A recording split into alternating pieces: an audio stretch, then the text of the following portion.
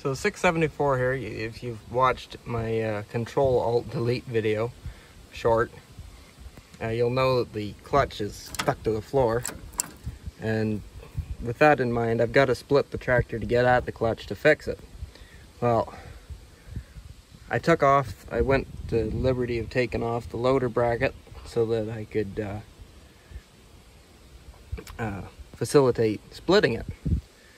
And I was gonna weld up a whole menagerie of who knows what to hold up the back half while I roll away the front half. I got looking at it and I realized the back posts for where you put the pin through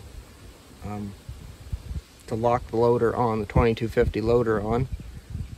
If I flip them upside down like this, I can actually put I can put a jack stand under here like that,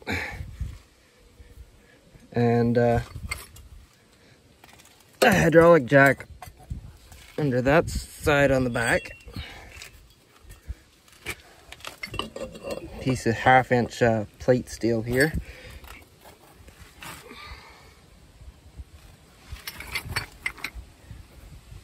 One on each side. And I've got a mighty fine splitting stand. No welding, no cutting, no goofing around at all. That, to me, is the most sensible splitting stand I've ever come up with. So, hey, if that helped you, that's great.